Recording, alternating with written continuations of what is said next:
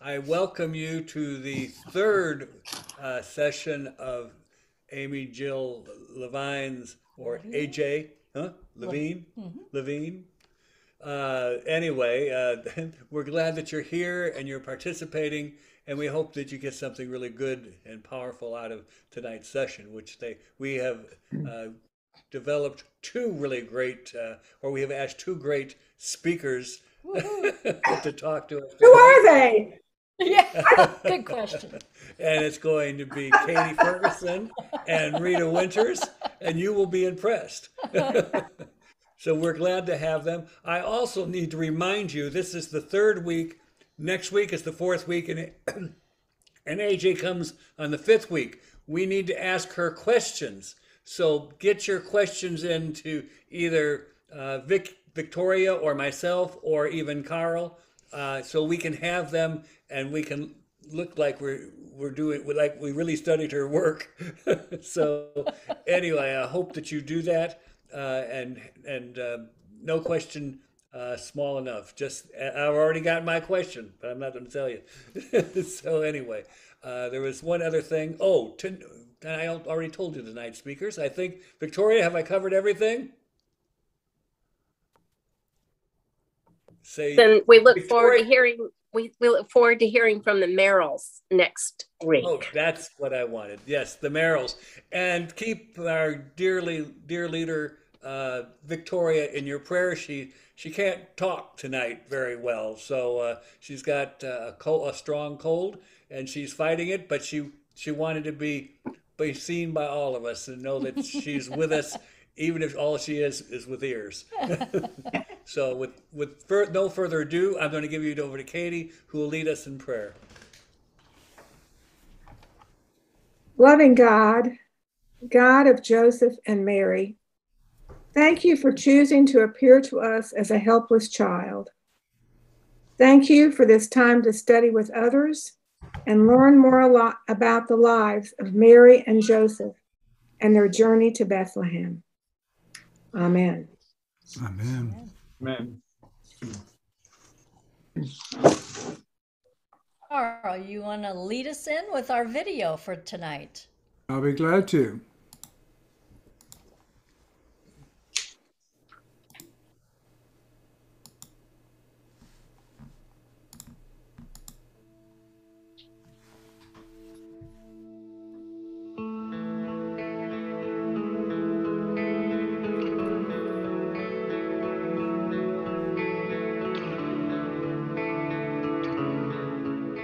As far as we can tell from the Gospel of Matthew, Joseph and Mary have a home in Bethlehem.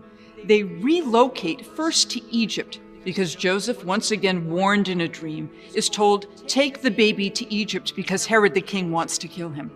And when Joseph, again in a dream, learns that Herod had died, instead of returning to Bethlehem, where Herod's son Herod Archelaus is on the throne, he relocates up north to Galilee to a very small village called Nazareth.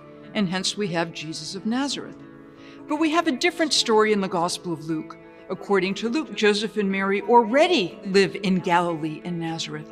And because of this famous census that went out from Caesar Augustus that the entire world be enrolled, Joseph, along with Mary, his fiancée, who was quite pregnant, move from Galilee in the north to Bethlehem in the south. Here's how the CEB puts it.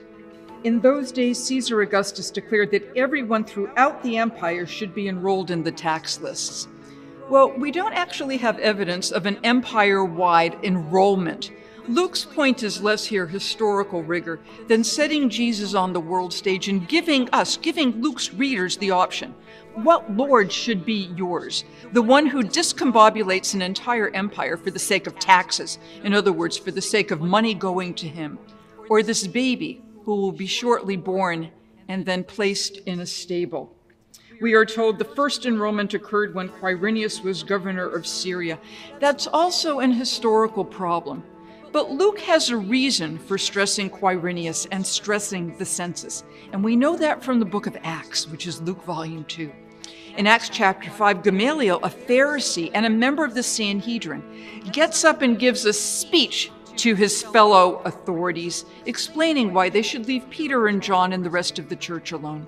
And he says, well, remember at the time of the census, that was the census under Quirinius. It took place a couple of years later. And because of that census, there was actually a tax revolt led by somebody called Judas the Galilean. If we read Luke's story in light of Acts chapter 5, we get a very profound message, and the message comes from the census. Luke is telling us this new movement is not violent, it's not revolutionary, it's not about to take up arms and challenge the empire by using might against might and arms against arms.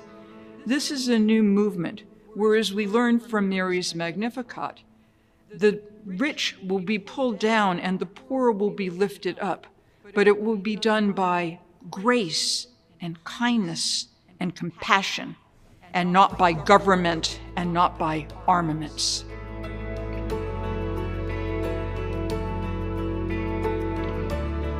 We are told that Joseph, who belonged to David's house and family line, went up from the city of Nazareth in Galilee to David's city called Bethlehem in Judea.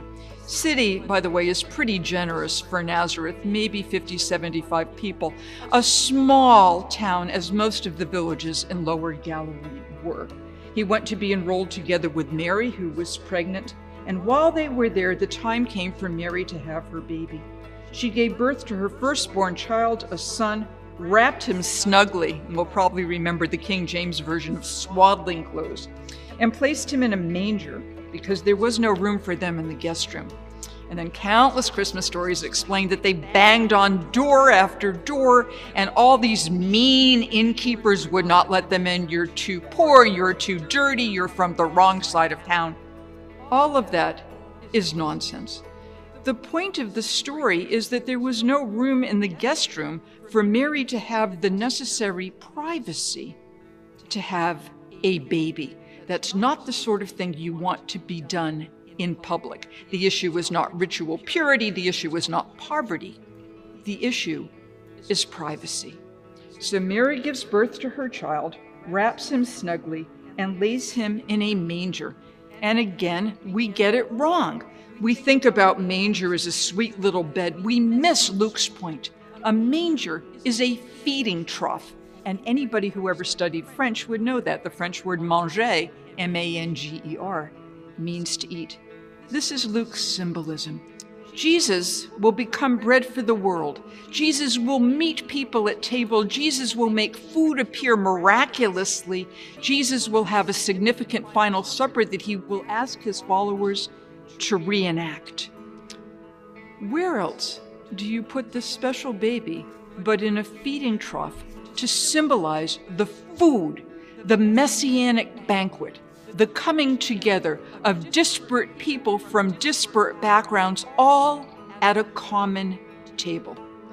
And making this manger scene even more profound, one image that first century Jews had of the messianic world, the kingdom to come, the world to come, the kingdom of heaven is a giant banquet where everyone eats together, everyone is comforted, and everyone has enough.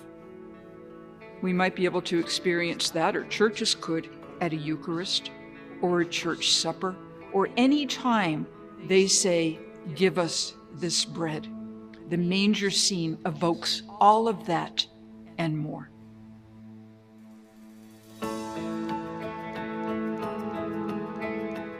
After the baby is born, an annunciation comes to shepherds who are outside keeping watch over their flock, which, by the way, tells us that the scene as Luke envisions it is not taking place in cold December, because the shepherds would not be outside and neither would the sheep be. So we're probably thinking early springtime, maybe March or April. The shepherds hear the good news, glory to God in the highest, and they rush to greet the baby and his mother. And again, so many people get it wrong by talking about how the shepherds are impure or unclean. That's not the case here. Shepherds are not among the wealthy. They're probably among the poor. And these may, in fact, be the shepherds who guard the flocks that belong to the temple. because sheep were used as part of the sacrificial offering. The point here is that the people attending the baby in this stable are not the royal courtiers. They're not the elite. They're not the kingdom representatives. But they're the representatives of this new kingdom, the common people. Not impure or unclean, but just average, everyday people, and everyday people who, by the way, take care of others. The shepherds care for the sheep, and they visit Mary and the baby, Joseph and Mary, who take care of the child. In the Gospel of Matthew, Joseph has to protect Mary and the newborn child from the outrages of Herod the Great. The shepherds in the Gospel of Luke protect the sheep, and Joseph and Mary protect the baby. I think here, one of the major, profound ideas about Christmas is that we need to take care of God. Part of the Jewish tradition suggests, here in the words of the famous Rabbi Abraham Joshua Heschel, that God is in search of man, or better, God is in search of us. God wants to be in relationship with us. But relationship has to be a two-way street. Not only does God take care of us, not only does God bring justice and compassion into the world, but we also take care of God here embodied in this helpless newborn child.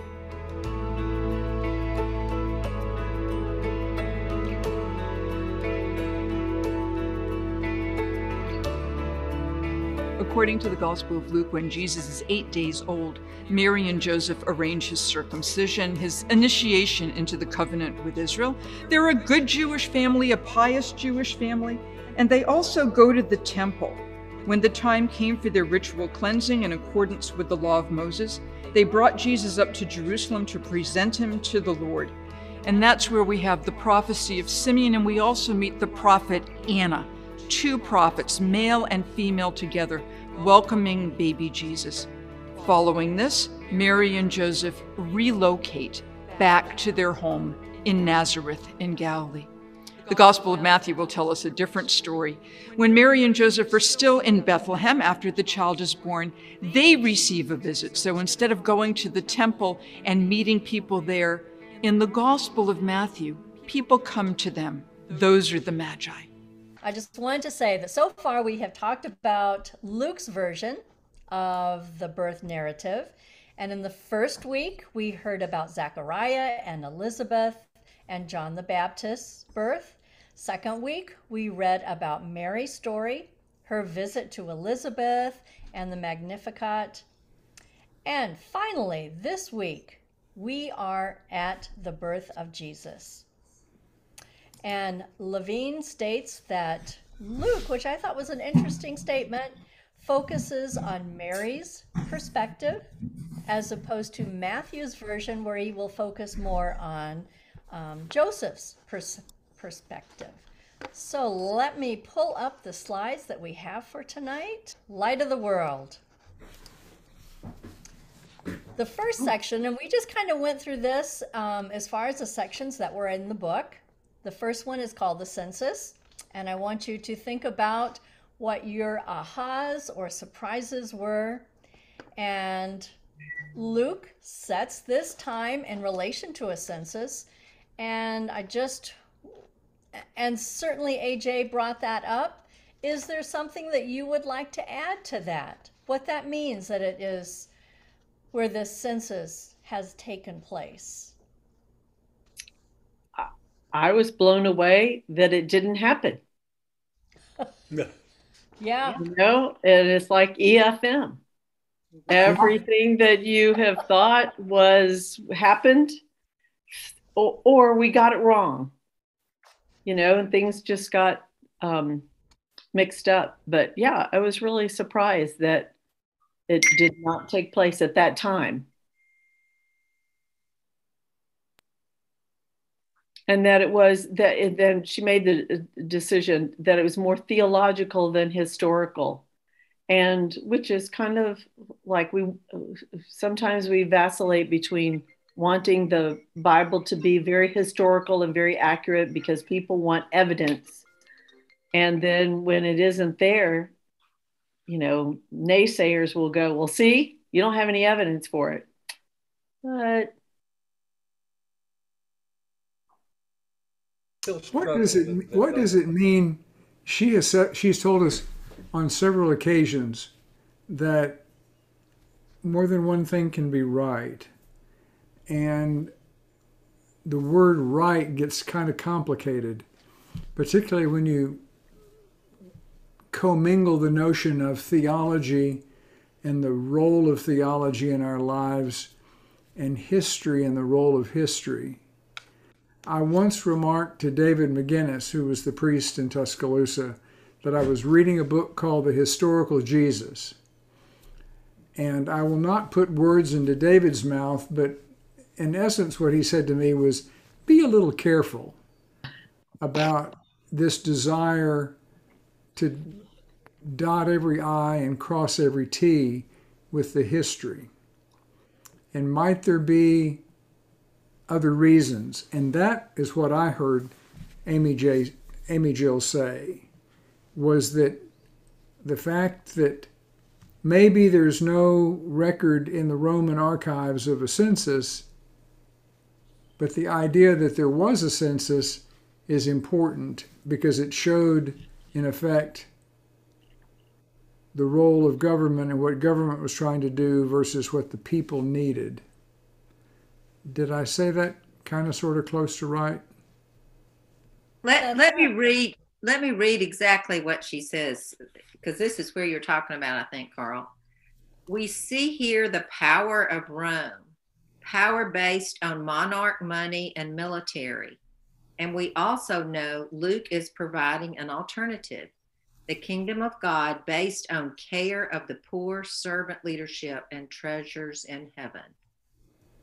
And just the sentence before, she was just saying, as Carl did, that a census was used to determine the local tax base and the number of men who could be conscripted into military service, not the way we use it today, sort of to, kind of graph the socioeconomic levels of different peoples in different places and all that. Kat, what page is that on that you were reading? That was 84. And also, I think it kind of sets the stage as far as what was going on. I mean, after all, Luke is written, I'll just say 2 generations after Jesus's birth. And so we just, it's just trying to tell everybody, even though they probably are still living in this Roman rule, but just what it was like. It was hard. I mean, I'm thinking like in my time, JFK, when he was president, what it was like back then. I mean, it was, you had the air raids or the bomb shelters, you had the Cuban crisis, just what was going on in the land at that time. But yet I still struggle. I struggled. I know that Luke was a historian and a doctor and well learned. And it is 60 or 70 AD when he's writing this gospel, somewhere in that range, maybe 80. But if I would know if I read it that, I mean, not everybody, but if he was right, it depends who he's writing to. Is he writing to Gentiles who wouldn't know the story anyway? Or is he writing to Jews that would know that there was no census? Or is it, so I go both ways. I see the truth in both as she does, but I'm not ready to give up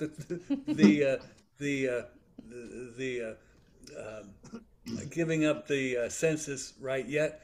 There's a lot yet to be discovered historically, perhaps, that maybe there was a census there that pushed them out, a smaller one. I don't know, but I don't know. It's just same as the virgin birth. I can go both ways in that. I can give a theology for both ways, and they both probably be right. But that's where my heart is. It struggles with these truths, and I look into myself to see, well, what do I really believe? And can I believe both of them? Is it that big a matter that there was a census or not? Right. I don't know. But somebody who was I there would say, go ahead. I liked her take that she wasn't bothered about the technicality of the historical details. She emphasized that Rome was in control. Rome and Joseph and Mary were obedient to it, that they were not going to use this event to usher in some kind of a military uprising, which I had not heard that interpretation, but it makes sense. So it really didn't matter. I mean, either Luke goes through a long dissertation about how Rome is in control, or he just says, and there's a census and everyone had to obey what Rome said, basically. And they did. You know,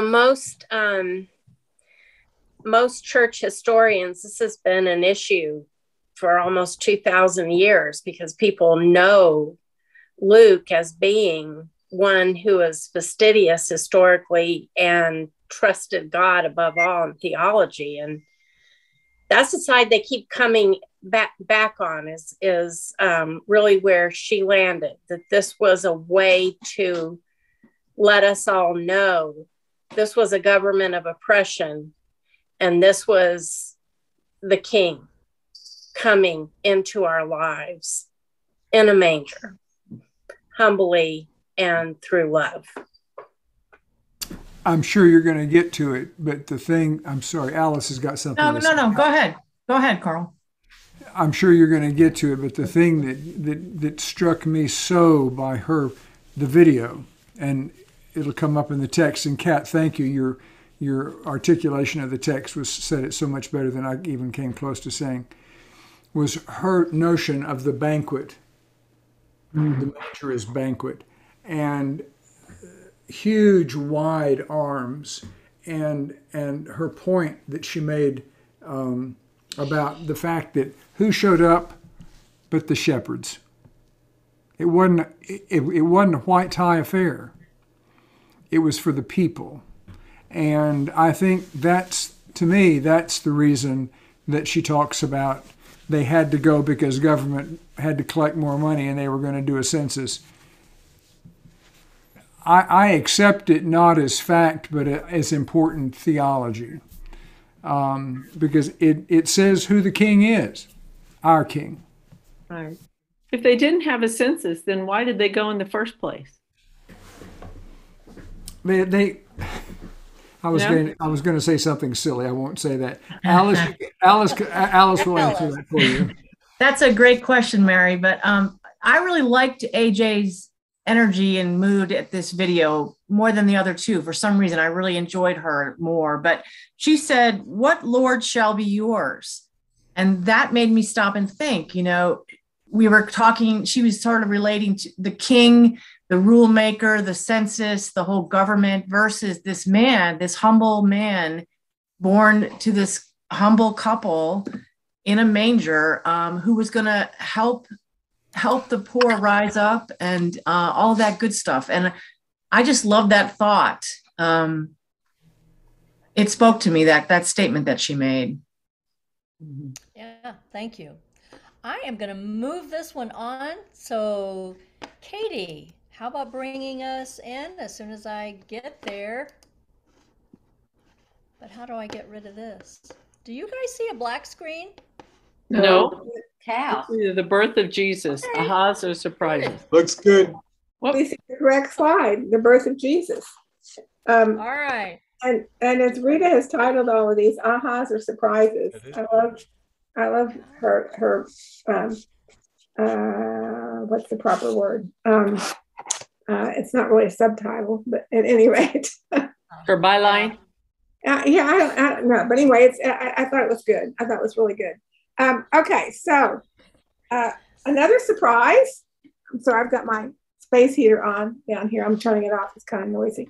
Another surprise was one thing she uses is the CBE translation of the Bible, which I've forgotten now what that stands for, and I didn't write it down. Common Era Bible. Common Era Bible. And Or that was Common English. Is it Common Era English. or Common English? I was not familiar with it. I don't think Rita was familiar with it. It was all new to us, and that's one thing we hope. We hope to get the answer to when she talks to us is why she chose that one. But in that one, it says it's a guest room, and not there's no guest room for Mary and Joseph, and it's not what she says. What we've always been told about no room in the inn. I'm aware that AJ is very sensitive to Jews being pictured as bad guys, which I guess it kind of makes some sense. And earlier this year, Carl and I attended a lecture on Zoom entitled Understanding Jesus Means Understanding Judaism. It was done by the Vancouver School of Theology. It was really, really interesting. And the focus of it was to make her listeners sensitive to all the things that Christians do, especially in our churches, that serve to denigrate Jews. And as a result, she hopes to encourage us to change some of our behaviors. So that is one of her missions, I think, is to try to make us all more enlightened about that. And so I think that she's probably more sensitive than Christians would be about that. And that's why I think that she brought this up, is that it's not the mean Jewish innkeepers. It's that there just wasn't a proper place for her to have this baby. Well, we don't even know the ethnicity of the innkeeper. Right. Could have been a Gentile.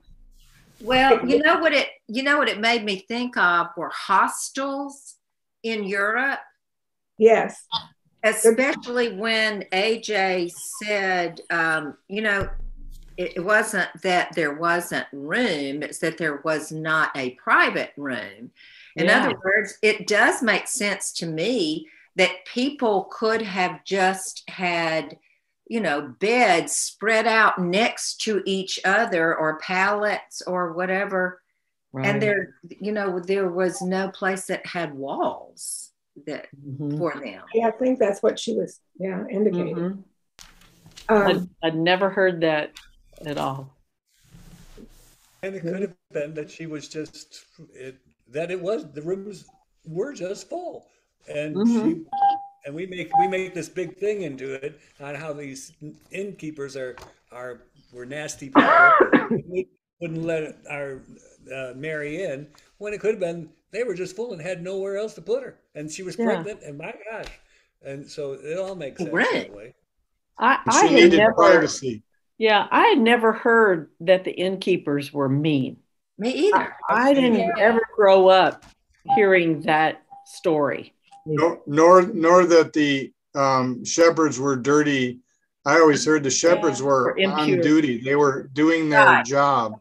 Yeah. Now, I assumed that they were smelly, but that wasn't. I agreed that wasn't the point. Yeah. We didn't get the angels going. Whew. I think about the innkeepers, though. It was just sort of implied that it was this pregnant woman. Maybe they knew she was in labor, maybe they didn't, but there was this pregnant woman and they couldn't find any place to put her. I think it's just sort of implied. I'm not saying that I necessarily thought they were being mean, but I understand how some people could think that and where she's coming from with that. Does it make any difference to you all whether or not it was because there was no guest room, as she says, no private place, or that they just doesn't make any difference. Doesn't make any difference to me. I liked her explanation that she's having a baby. It's not something you do where there's going to be people coming in and out. She needed privacy. Mm-hmm. Right. I think privacy is a more modern term in some ways than it is an old ancient term as such, if you understand what I'm trying to say. But I guess as a Jewish, there was a little privacy. Well, and as a Jewish woman, wouldn't she have, other women around her who would assist her, and maybe she grew up knowing how to deliver a baby? I mean, I think of all of those particular things that go on when you're given birth. Joseph Joseph had to get right in there, I'm sure. I know. There was nobody else there. What do you Yeah, do with, yeah, she didn't have all of it. Yeah, she might have been at home. and we're not given the, all the details. Right, right. Mary has some privacy after all. She does. We Thank know goodness for details. her. But then she tells us that that Bethlehem means in Hebrew means house of bread. Mm-hmm. Now, do you think that his being born in Bethlehem, is that just a coincidence? Or do you think that has any particular meaning? Oh, I think it's quite, God knew what he was doing. That's right. I loved her theological reflection of the manger. Me too. And people mistake manger and stable and as one and the same, and I think those need to be pointed out that they are not. Mm-hmm. One of the things I did when looking for, is that me?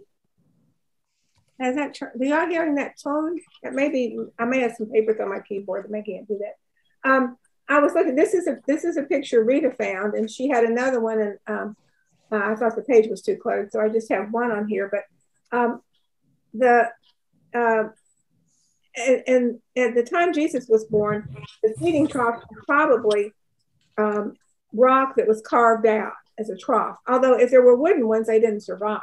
The stone ones are still, they've got some, the stone ones are still, they found some of the stone ones, but if they were wooden, they haven't survived.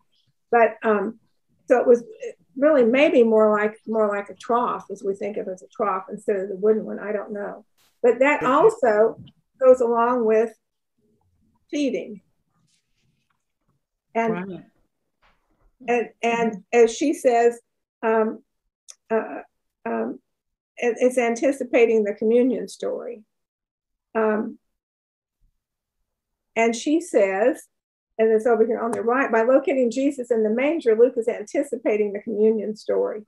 Now, that implies that maybe he wasn't really put in the manger, that this is something Luke just said. What do you all think about that? Is she saying that Luke just decided that that would be a good place, that would be good for storytelling? Well, I'd say if they were diverted to somewhere else other than the inn, didn't the innkeeper say there's someplace in the stable? Sent them to this. Yeah, she doesn't talk about that, but that's why we learned it. That's why I learned it. Mm-hmm. And so that's probably what was available. Right. And so they would have a trough, a feeding area for the animals. And if you go to the Church Nativity Day and you go down to where the birth allegedly took place. Oh my. Sorry. I wonder if Luke is looking back and thinking about what Christ has said all those years. Uh-huh. And being the bread of the world and the Lamb of God and those sorts of things. And there is a tradition that Luke went and talked to Mary and got her memoirs, so to speak. She very well could have been still alive in the 60s, 70s, because she was, in 30s, she was 13. So she could have been alive, and she was living in Patmos, supposedly, with John, who was taking care of her. And I've also heard that Luke spoke with Peter, but Peter didn't stay. I don't know how long he stayed around, but he could have gone to. But that's where he got a lot of his information, and how he was placed in a manger perhaps came from that. I don't know. And it's also, we have to remember that these were prophesied in scripture. And so these are the fulfillment of prophecies. And Matthew was so very careful because Matthew was Jewish. His name was Levi. He knew the scripture. And the others followed some of what Matthew said. And then Luke, wanting to bring this to all of us and the Gentiles, but still staying with what the Old Testament had said, the Old Testament pointing to Jesus. And like in Micah 5:2, it says, "But you, O Bethlehem, Ephrathah, are only a small village among all the people of Judah. Yet a ruler of Israel will come from you, one whose origins are from the distant past." The people of Israel, and how a woman will give birth there, and he will lead the flock, and he will be the Lord. And we usually read that passage during this time of Advent. So they were familiar and had been talking so much among themselves and sharing that deep faith with one another. Right. Obviously, Luke got this from somewhere, his own work. But the other ones, obviously, there's parts of Matthew in Luke, and there's parts of Mark in Luke also. So they had those as resources also. Although this is outside of those spheres, because all of these first couple chapters is unique to Luke.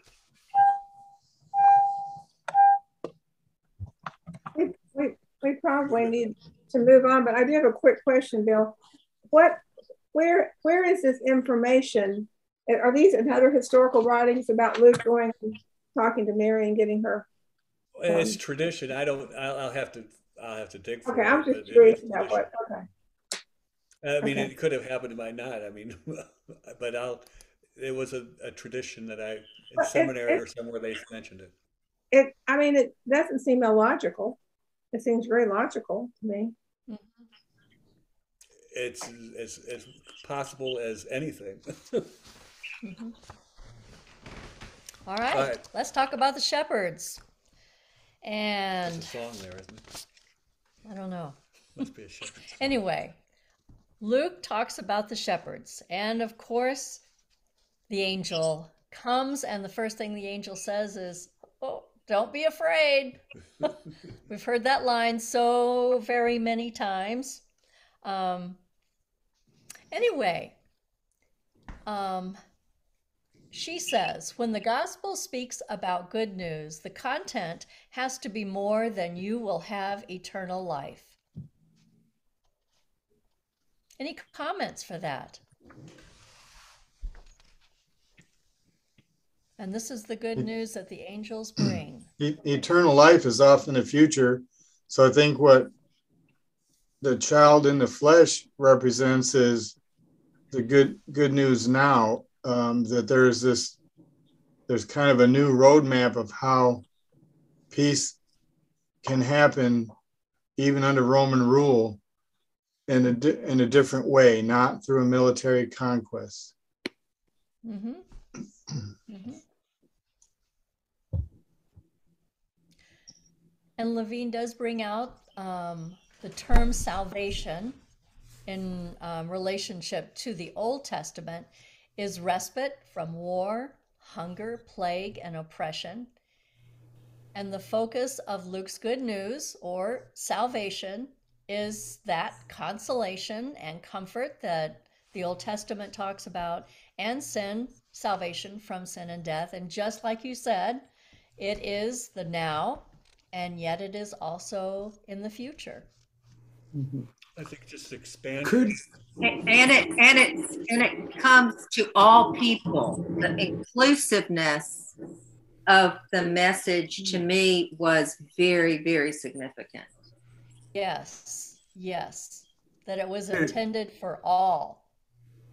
Does it also fit in with the good news is that ultimately when Jesus answers which is of the commandments is the most important, and he says love God and love each other, that the good news really is to focus on his grace, to focus on his forgiveness of us for our sins, and to build on love, as he stated it, and love God and love each other. Amy Jill gets a little bit tense when people talk about the vengeful God of the Old Testament and the loving God of the New Testament. I don't think we want to go down that road. But to me, the good news really focused on God's grace and love. Which is definitely good news. Which is definitely good news.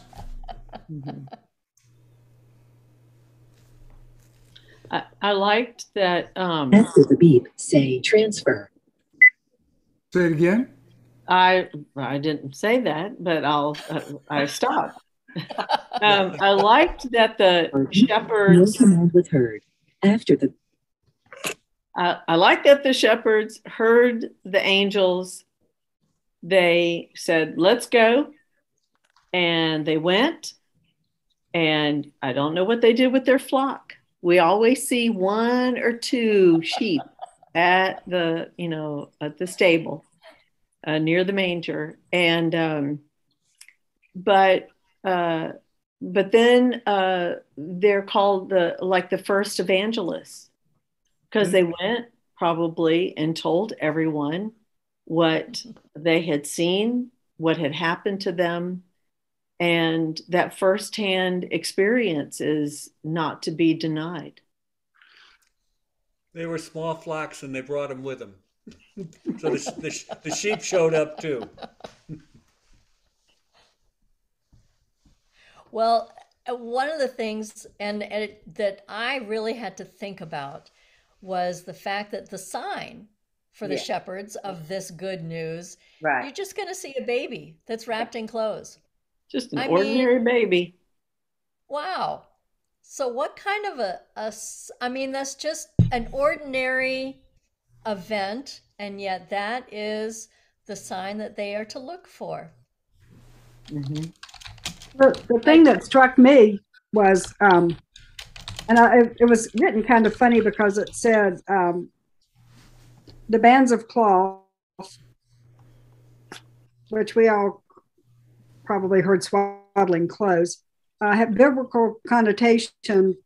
We need to go to the Catholic, Anglican, and Orthodox canons. And I don't understand what that sentence has to do anything.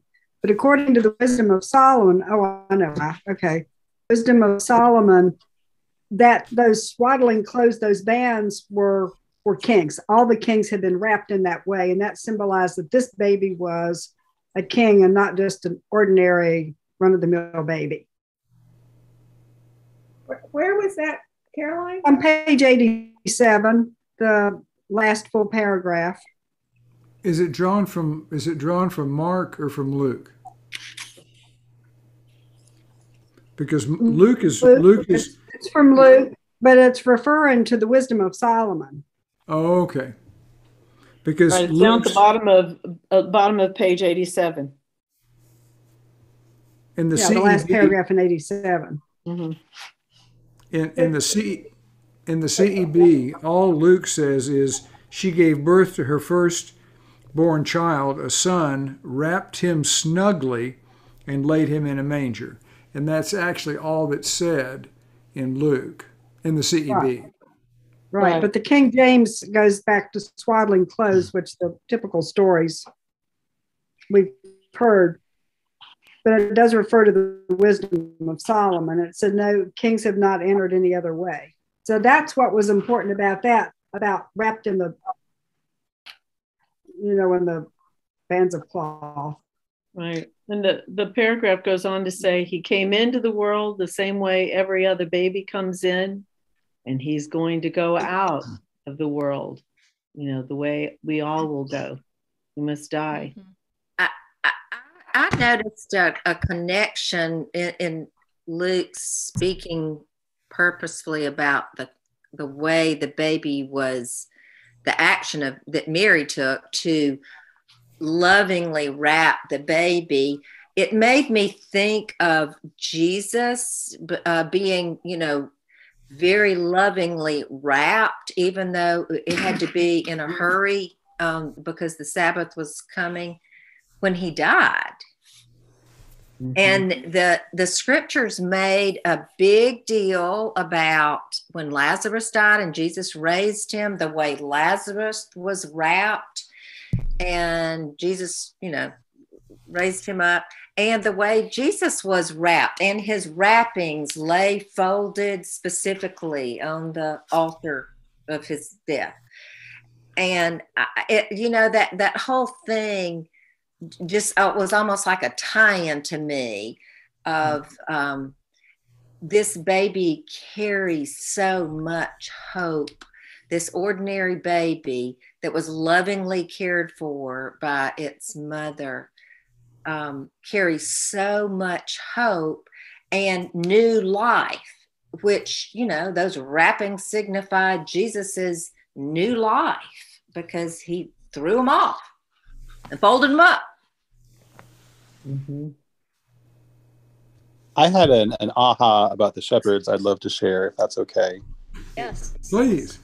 I was just listening to a podcast that was talking about the book of Samuel, when Jesse brings all of his sons in front of Samuel to see who would be anointed. And King David, little boy at the time, was off tending the sheep. He was a shepherd. Mm-hmm. He was just a young child as a shepherd, and he was the one that was anointed to become king. And so I see a connection there to Luke mentioning the shepherds, and the shepherds being a very important part of the story, sort of connecting the line of David in with this story, because that's, part of the prophecy and part of the story is Jesus being from the line of David. And David was also from very humble beginnings, very, he wasn't the oldest son. He wasn't the most grand or wisest. He was just a humble shepherd, and he became, the great king of Israel, the one who kind of was supposed to be undoing a lot of the bad things that Saul did. So I thought that was an interesting kind of throwback to that story of a king. And we do hear a lot about David in the season of Advent as well. So that was my aha about shepherds and connecting it to David. Yes. Thank you. Thank you. Yeah, you're welcome. My aha. Yes. Just one more thing. My aha was, I'm pretty sure Professor Levine said the swaddling clothes, I was Googling it a minute ago, was to restrict a baby so a baby doesn't scratch themselves and is safer. And she said something about God takes care of us, but we have an obligation. We take care of God. So in this sense, we, Mary and Joseph and the shepherds, were literally taking care of God with us. Yes. Yes. Yes. Very good. Very good. Okay, who's up? Marking Jewish identity. One of her many, many books, AJ has written, is called The Misunderstood Jew. And in it, she illustrates all the wasted effort that goes into what she says obscuring, distorting, explaining away, or ignoring the simple fact that Jesus was a practicing Jew. I think that goes back to her mission that she sees as trying to make us all more sensitive to all of that. So Luke continues to emphasize how embedded Mary, Joseph, and Jesus are in the Jewish traditions. How do you all feel about and the quote over here on page 96, ritual when performed with full understanding helps to anchor our identity. How do you feel about rituals and whether or not they're important to your faith and to other aspects of your life too, but particularly to your faith? Well, we probably have all had communion since we were very young, and understanding the ritual, the symbols, even the signs. I really like the way she uses signs of the communion. I feel like I've learned through the years, it has affected me differently, and my understanding has grown so much through the years of taking communion. And I would say that would be one of the first traditions that I would think of that truly has impacted me and what I pass along to others. As Mary, Joseph, and Jesus being embedded in the Jewish tradition, I would expect, truthfully, I'd expect nothing more. That's who wrote the Gospels for the most part, and that's who they are, and not looking up and putting them, embedding them within the Jewish tradition, which we try to do, take them out, would not be quite honest. The other, I think all of that somehow informs our rituals and hopefully enlivens them to be somewhat more truth, but they are rituals. And but I think the main thing is for me was basically to re-emphasize how Mary, Joseph, and Jesus were Jews of the first century or 30th century or whatever it was. And that's important. We can't really understand him truthfully without that. I've always wondered what Mary would think about the way she's depicted today as Saint Mary, you know, up on a pedestal. Seems to me so different than how she might have thought of herself back then. Certainly how she presented herself in the I agree. Yeah. I thought of that something similar. I don't know if we're going to get to it tonight, but in the last section about Anna the prophet, I thought that today about her, about what she would think. Many of us have never heard of her. I hadn't, but she has been canonized by the Catholic Church, and I just wondered what she would. I know I'm getting ahead, but what she would think about that. Let me take a stab at that last question about how it impacts me in ritual. I think regardless of what your ritual is, because there's many different ones in the Christian tradition, I feel like it puts me in a posture. I think we are beings of rhythm and habit and needing to do things over and over. And I think it helps me get my mind right. And I think of posture when I think of that. That's a good word, Tom. Yeah. For that. I think very much so. Kind of related to that, it also helps keep us accountable to each other and to God. Very good. I think for me during COVID, I came to really miss and appreciate our rituals and traditions because we couldn't have communion.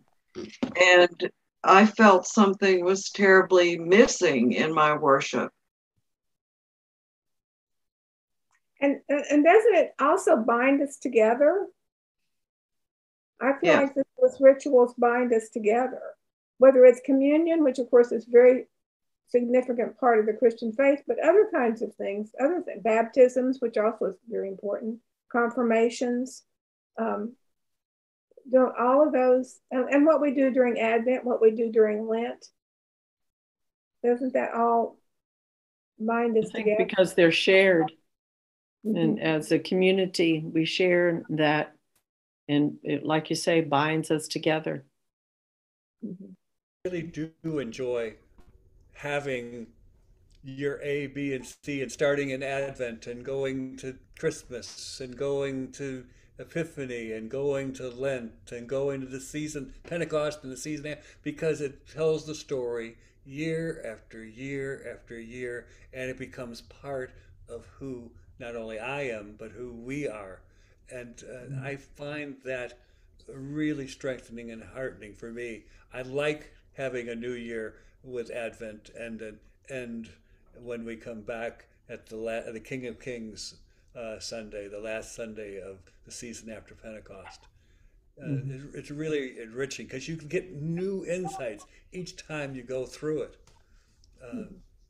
It's not the ritual and the tradition isn't dead; it's alive and churning, and that gives me some sort of excitement.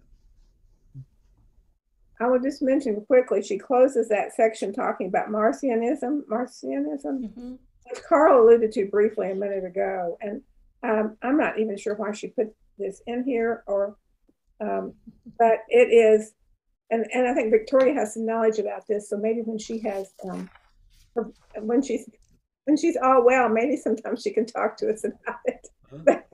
But it's the concept that the God of the Old Testament is distinct from the God that Jesus talks about, and it's a heresy, by the way. Marcionism is considered to be a heresy, and she tells us that, I think, because she mentioned that in the video. Yeah.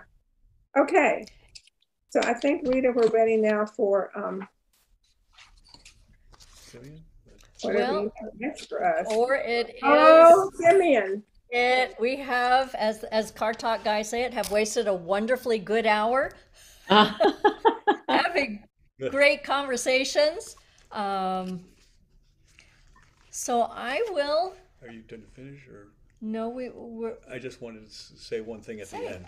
Say something now. We have come to the end. I want you all to know, this is per Carl too, because he called me up, and Carl, you might help me with this, but everything in week 1 and week 2 is now where it'd be easier for Carl. Tell us how we can go back and see what's happened the first and second week. Are you there, Carl? You're muted, Carl. Sorry. It is the first 2 sessions are available by going to the church's website and look for service schedule. Click on that and scroll down and you will see video library. Click on that. And under video library, you'll see Advent series. And you can click on that and you will see session 1 and session 2. So go ahead, Carl. And you can watch them there. And this one, I will try really hard to get this one processed tomorrow and get it posted sometime tomorrow. Thank you, Carl. All right. It's a great service that you do. I appreciate it. Well, you're welcome. Well, again, the reminder to send in your questions so that AJ has an opportunity to look at them and process them before she answers them. It should be fun. It will be great. Let us pray. Come, Lord Jesus. We give thanks that you have come to announce God's good news for the world. Guide us as we seek to encounter you in Scripture and in our interactions with one another. Grant us the courage to say yes to difficult challenges we face in our own lives, now and forever. Amen. Amen. Thank you. Thank you. Thank you, Katie. Thank you, Rita. Oh, thank you. Rita's trying to do I'm trying something. to stop share. Thank you. But yeah, it worked. I think I did it. It worked? Yeah. Yeah. Good. I can't see you all, but I'll find you. It doesn't look like that picture. It doesn't look like that picture she just had of Jesus out in the air like that. The Church Nativity completely covers all over that. And you got to go through 3 denominations to get to where the grave is. Because they have Greek Orthodox, they have Catholic, and they have, when you go to the Nativity, the 3 churches share the time. They're never together. So it's sort of really very different. But, at the risk of saying too much about this, I'm going to share a screen real quickly and walk through what I just told you. You can see the church's website, and if you click on service schedule, you'll see video library at the bottom. And that's become clearer. That's better. And then under the video library, you'll see Advent series. We've also got the Lenten series was there. Mere Christianity is there. But you click on the Lenten series, and you'll see then the 2 that we've done already. And I'll put up the 3rd one tomorrow. All right. And thanks, for those of you that are excited about it, you can go back there and watch I think I think I've got the number close to right. You can watch 80 sermons from Bill. Wow. Wow. And after that, you'll sit there and not say, all in one why night. did I do that? Yeah. I think you should take a break in the middle somewhere. We could be. I take a break after the first one. If we have a question for next week, who do I send it to? You can send it to me or send it to the church if you want. Maybe that would be the easiest way to do. Then just send it to. You all have the church's email. Just send it to them. Okay. Office. Melinda. Office at stjom.church. Thank you. Office at stjom.church. We also have TG and Karen with us now. Karen was with us earlier. You saw her face, but now you see both of them in real living color. There you go. That is your TG and Karen, isn't it? And Andy, thank you so much for being with us. You enlightened our discussion tonight. Well, thank you for letting me join, and I'm excited to continue on. Okay. Great. Please join us on Sunday too, Andy. 10:30 on Sunday mornings if you have time. And we also have a Zoom worship as well. That's Alabama time. Right. That's right. Yes. That's spoken from our Georgian. Yeah. Go time. So anyway, I don't know of any other information. Do you have anything else, Rita or No. Katie? Where's our education director right here? Victoria, do you please want to say anything? Gazoon tight. She just I'm just so grateful to the Lord for what he's doing each and every week. I'm just marveling at his love that's pouring forth through everyone. So can't wait for next week, and then with Amy Jill too. Laying my hand on you for healing. Thank you. Sending you prayers for healing. Yeah. Yeah. Definitely. I receive them. Thank you.